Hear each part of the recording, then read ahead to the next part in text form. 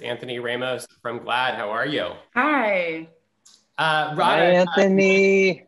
hi, Peter. Nice to meet you both. Radha, I want to start with Likewise. you because, thinking about the journey of this project, Sundance, and now to Netflix, but I want to talk about you did it all, director, producer, star, writer, but you did produce this with Lena Waithe, who's someone basically in the GLAAD family who does amazing work. What was it like to collaborate with Lena on this project?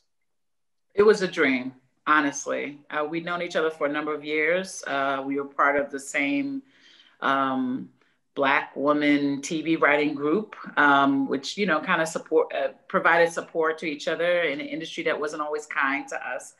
And I'd known her from there. And it just took me a couple of years to kind of say yes to her request to support the film. And once I did, it was at Sundance in 2019. She and Rishi Rajani, who runs Film and GLAAD Productions for her, they went down the hill running to seek financing for the film. But I always say that two of the best things that Lena did for me as a producer is she trusted me with my own vision, and then she got out of my way. She trusted that I knew what it is I wanted to say, and gave me the space to do it. So she wasn't, I think sometimes first time filmmakers are afraid of like losing control or being at the behest of the producers. It wasn't that kind of environment at all. It was very supportive, very understanding, and very trusting. And that's almost like one of the themes that is covered in the film about kind of the writer losing control and then losing basically the entire, idea of what they were trying to accomplish in the first place. Absolutely. I mean, life imitates art, imitates, life. And it's been this kind of cycle of an experience that I'm now kind of living in real life, just in terms of like, finally taking back my voice as a storyteller and aligning myself, like my character, with people who, can get behind me fearlessly, and it took a gay Black woman and a gay Black man to get behind me. And I think it's because, they understand what it's like to be on the fringes or to be overlooked or to be marginalized. And so when it came to getting behind my film, there wasn't a big question about this risky project. It was something that they saw themselves in and decided to give a very affirmative yes to. So, I think it speaks to really the leadership in the LGBT community. And, because there's been a lot of adversity, it feels like my producers were like, you're not going to go through that experience with us. We're going to get behind you because we know what it's like to be slept on and overlooked. And so it was one of the most pleasant experiences of my life. And I feel like it will set the tone for how I go forward in my career. Well, leave it to the LGBTQ people to get things done, right? Okay. Shit. Peter, I feel like it's a good time to hop over to you. Sure. I can't tell you how excited I am to see a gay Asian character in a leading role. Me too. Right? So tell me You, about that. Anthony. Yeah, it's about time. What does it mean for you? You've been in this biz a long time, lots of amazing roles, but to finally, I feel like, movie, Netflix, leading role, gay Asian character, all of the boxes. I mean, it really feels like a dream to me, like this whole experience. Radha and I have known each other for, I guess, almost a decade now. And this part is so special to me because Radha gave me a lot of space to advocate for him and to bring a lot of my own personal experience as a gay Korean American man to this role. And I think to date, not only is it the largest role that I've ever had, it's also the most personal and meaningful to me. There's a scene, I don't want to give too much away, but there's a scene where our characters basically get into this, kind of like a breakup in a way. And I get to say some things in that scene that it's taken me, Peter, a very long time to be able to say and fully mean. So I feel like Archie, the character, really taught me a lot. He is just someone who's so much braver and more outspoken and confident than I am. And so it was a real honor to step into his shoes. His Well, very expensive shoes.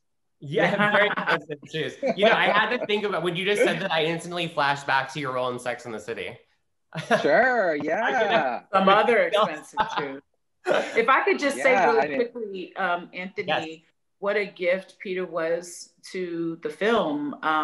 You know, which it was a web series many years ago, and in that iteration, Archie as a character was a newbie agent, white, skinny guy.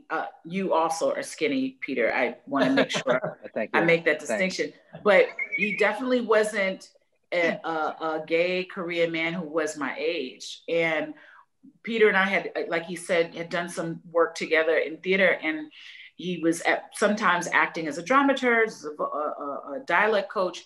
And there was a moment in this work that I was doing where he was so honest with me that it was so refreshing to get that from him. And that's when I was like, I think Archie is a different character. And by Peter stepping into the role, now the narrative is not about this woman who's turning 40 and her 20-something-year-old white agent. It's about someone who we started in the same place.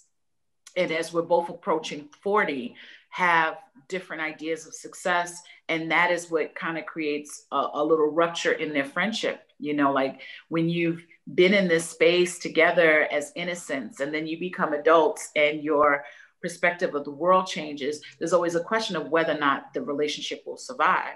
A lot of people, they don't mean to do this, but I think they tend to focus on my relationship with Dee, that romantic relationship, but really it's a woman who is having a relationship with these two people who not only represent, you know, different artistic institutions, hip hop and theater, but they also represent different parts of herself. Dee being her heart and Archie being more of her head and what's practical. And so they both kind of create a mirror for her. And when they have that explosive moment at the end, it was something that's probably been a long time coming in their relationship. But that is the breakup scene, not the scene between her and her young lover. It's the scene with Archie where she's experiencing a breakup. 100%. And it is really the two of you, it's about your relationship. What do you want people, because, you know, it is something about, you know, the 40-year-old version. What do you Radha, what do you want people that see this to, you know, after it's over, what do you want them to feel inspired to do? What do you want them to take away? I just hope that they're reminded that, you know, there isn't an expiration date on passion or purpose. Like you can at any time, any age, have a moment of self-discovery and go deeper inside. When we were at Salt Lake, we did a screening, and this man in his 60s came up to me afterwards, and he kind of had, his eyes were a little watery, and he was like, "Thank you for the film. It was the shot in the arm that I needed." And his wife soon after came up, and they both were just so sweet, saying, "Thank you. Like, this film makes us want to go back and explore some of our dreams." And then they walked off hand in hand, and they probably made some sweet 60-year-old love that night. And I like to feel good that I have people kind of dusting off their loins, so I feel like that's part of my purpose. But seriously, I feel like I'm hoping people dust off that manuscript, explore that passion for personal massage. I don't know. But like whatever it is that they've been kind of suppressing because they fear they're too old to do something. I'm starting a career as a filmmaker in my 40s. So if that's not a testament to giving yourself a chance to have a new path, then I don't know what is. Yeah, Peter, before we run out of time, I want to talk, this is such a big moment for you in your career. What has this whole experience inspired you to do? And maybe just, when it comes to your career, or what do you want to happen next, I guess is a good question. I mean, thank you for asking that question. No one's asked me that so far. I mentioned this to Radha like not too long ago, but I'm actually really excited about producing for film and television, to step into that role. I've been producing off-Broadway theater for a number of years now, and I'm just finding that the importance of telling stories by Asian Americans is so important right now. And it aligns, everything aligns with what's happening with the BLM movement. It's all about representation and getting a more diverse storytellers out there. So, and of course, yes, I would love like some more amazing roles like this one that like Radha created for me. But interestingly, yeah, I'm really excited about producing. Well, thank you so much. It's been a pleasure to talk to both of you. The film's fantastic. I really appreciate the time. Thank you. Thank you. Thanks, Have a good one. Take Anthony. care.